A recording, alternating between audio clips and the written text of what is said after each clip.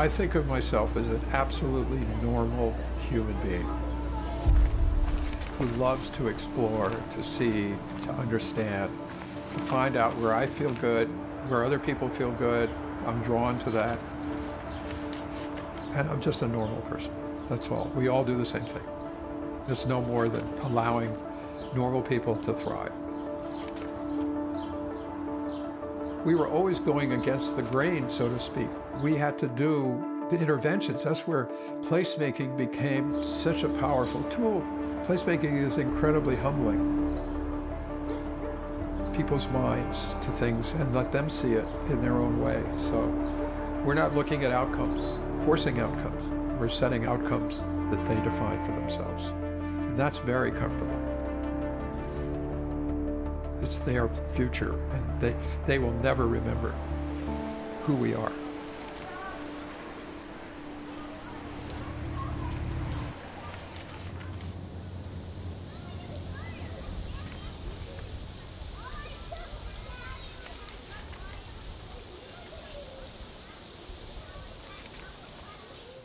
My name is Fred Kent.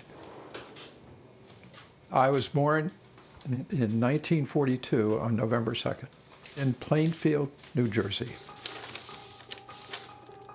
I had free range.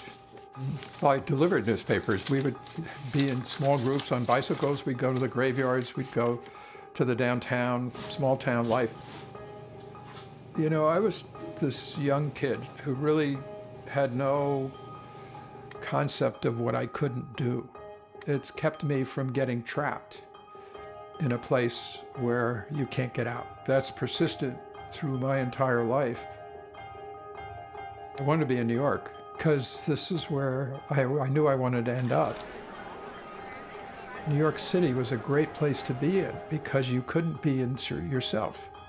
The other good place to be in was in nature on the edge of the field, because the edges of the fields are the most dynamic, environmentally interesting areas. So if you can take a field and the edges of it, and you can take streets in New York, they are just full of light, you know, and just gives you life. You're giving it to it and you're getting from it at the same time. I was working at Citibank then, and we had this big urban crises. Was really devastating. Crime was way, way up, and drug dealing and all this stuff. I mean, it's environmental issues that were urban but also natural. So people were trying to solve the problem, and my solution was to try to set up a school. It was 1968. Started a street academy program. ABLE, Academy for Black and Latin Education, ABLE.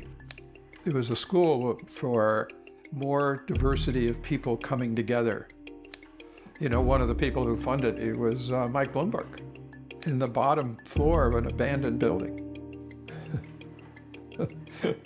So, and then we had something like 300 people working to create Earth Day.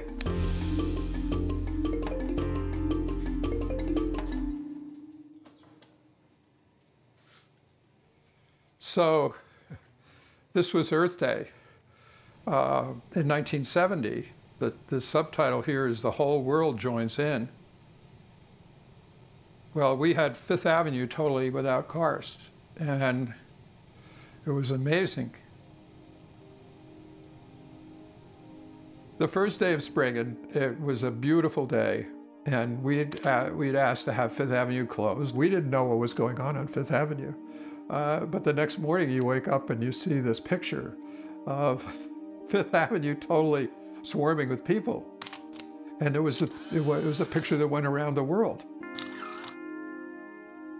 I think at that point, because it was sort of the beginning of the environmental movement, all these things were going on at the same time.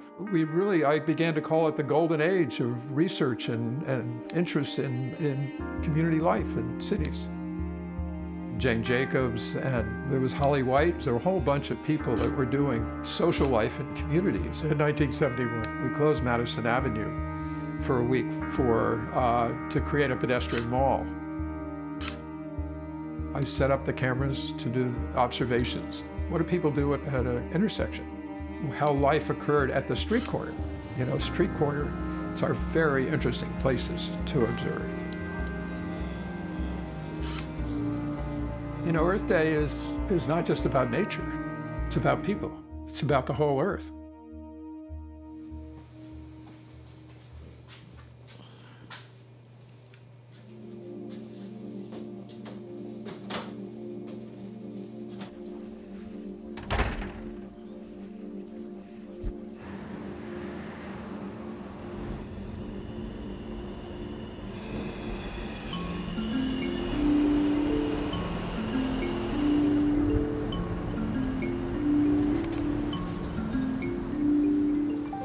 We have arrived at Bryant Park in the middle of New York City that became 40 years ago the heart of this district. And it is just blossoming every year. It kind of takes on a new level of energy. Bryant Park changed everything. It became the place where it was totally about programming. And programming, we learned, is about design. But programming is also about improvisation. So you go and you see high levels of improvisation. The whole attitude was just make it neat, clean, and empty. The whole architecture profession became driven by fear and not wanting people to be using the public space. The world became more isolated. People were so afraid their houses were disconnected. I mean, it was the dark ages of development over the last 50, 70 years where we really destroyed communities and downtowns. Towns just lost their whole reason for being in many, many cases.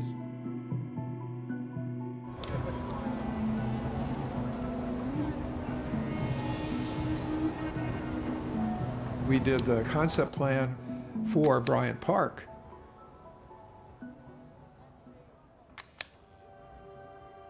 The entrance was not open very much. The stairs were on the side, so you really couldn't, when you're looking from across the street or coming into it, it was not easy to see where you'd actually walk up. And once you walked up, you weren't connected to the plaza in front of it. So one of the recommendations that we made was to open those stairs up. At that time, what we were looking at was drug dealing and how it just was pervasive. And the reason that you could easily see that you needed to open it up. Then the visibility coming into the park would, in a sense, begin to control or limit the drug use. You started displacing drug dealing with so-called legitimate activities. To replace drug dealing with coffee and ice cream is not a hard sell, so you've shifted the culture. If you plan your cities for cars and traffic, you get more cars and traffic. If you plan it for people and places, you get more people and places.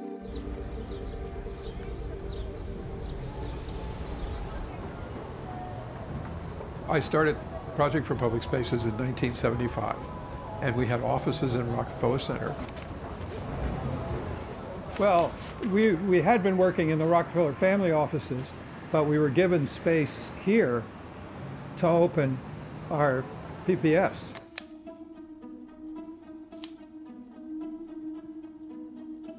Steve Davies was an architect, and he's brilliant.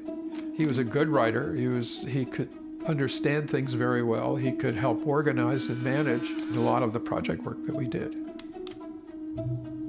Kathy Madden is a godsend for us because when she thinks of design, she thinks of how something works. She didn't see design as object or art. She saw it as how it really would bring people's lives together in these places. So that you can always come and there's something fresh every time you come. And it's some of the most beautiful flowers and seasonal things. It was really fascinating because we ended up not only studying, but we ended up making simple recommendations that they would actually implement. Everything we did was based on findings of studying a plaza, taking time lapse, observing characters. I mean, it was all, we were woven right into that. So we were always going against the grain, so to speak. And so we had to do the interventions. That's where placemaking became such a powerful tool, because, and we had to do lighter, quicker, cheaper interventions to show people that there's a different route. Whole different mode of improvisation. And what you're now setting up is the fact that people know this. They know what makes it better, and they will actually take it and make it better for themselves. It's powerful and seductive and replicable.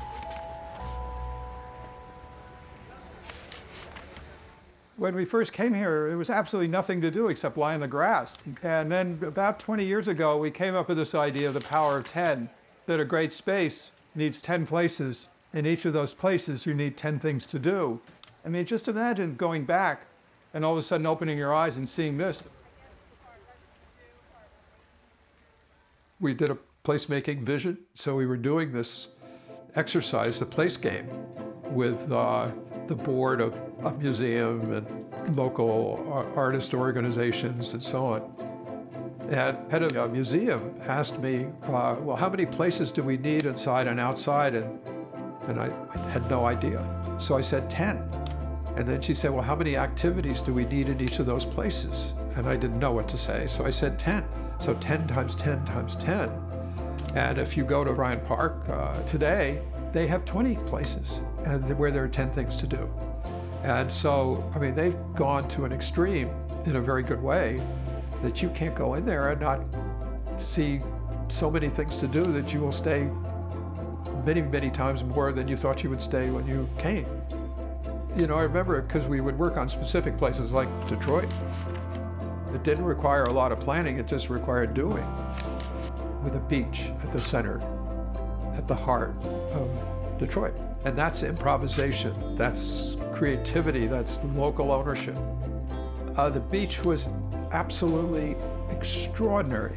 Imagine putting a beach in a city as depressed as Detroit, and people would come, all kinds of people would come and play in that beach, and around it with a beer garden.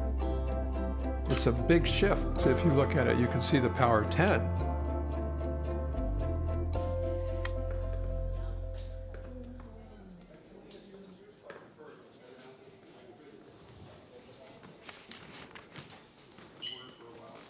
Oh, hi. Welcome. What are we doing? Well, we're just looking for some of our really special photographs and then just enjoying looking at them again.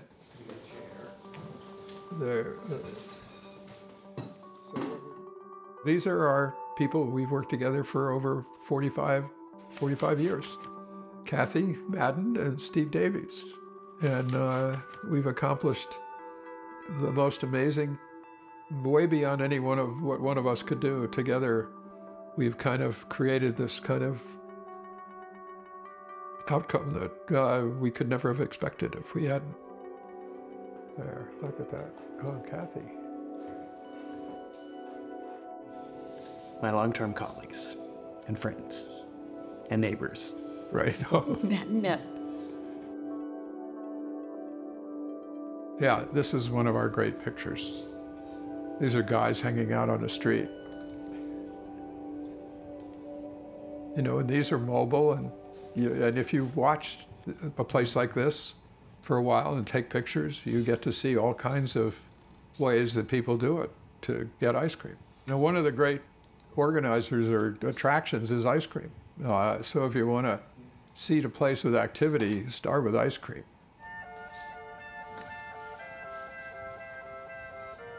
The problem is we've been defined for the last 70 years by professions. And those professions, we say that each discipline has become its own audience. And they build their capacity, they build their agendas, they build strategies for implementing their agendas. If architecture is frozen music and planning is composition, Placemaking is improvisational street performance. And so the whole idea of placemaking is about community doing the work to create their future. It isn't about professionals. They have to go into the background, be resources, but the real outcome is going to be defined by that improvisation and social life that people just glom onto. The cities have to be reborn, really, for the most part. I mean, they've failed in so many levels, and not just the cities, but the suburbs, probably even more so. So we really need a global transformation, and that transformation, if it's done around places and placemaking, it'll save the planet. It'll have a big impact on climate. It'll have a big impact on politics and democracy without any hesitation. Placemaking is the most basic idea of people on this planet helping to make their community, their lives better. So changing planning, changing architectures, changing transportation are fundamental ways of shifting. And then creating squares and markets are what open people up to far broader opportunities. We used to say in all of our presentations, is we need to turn everything upside down to get it right side up. And then we would say to get from inadequate to extraordinary. So, in a way, we're bringing people from a lot of parts of our lives, actually, here. I mean, it's you know, we have links with so many different people on different parts of the world and stuff. You know, it's wonderful.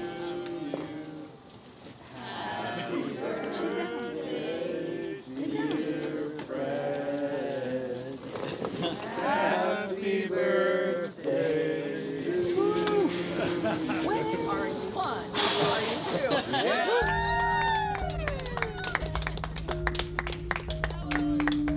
And in a sense, that's what placemaking is. We were just talking about how placemaking people are generally multinational, multi-layered.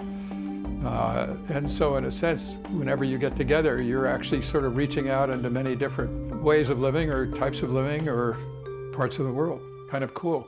You don't feel like you're in a little tunnel of the same people talking to the same. It's a good way to live. I think that's why we all are involved in this sort of simple idea that people and places are important. It's been a great journey, hasn't it, for all of us?